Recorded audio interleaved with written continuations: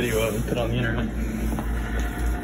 Oh my gosh, there's just a couple of them. I'll say it again, I took a video of this to put on the internet because I know the internet loves to see this kind of stuff, guys. This was at a customer's house. They were complaining about roaches in their kitchen. Behind this particular refrigerator, there were a bunch, maybe 1,000, I don't know, a bunch of roaches just breeding back here and eating the crumbs on the ground and getting the moisture from the refrigerator, and they were just breeding and breeding. This has probably been going on for a year or more. Actually, this particular customer had called us a couple years ago and we gave them a quote and they decided not to do it.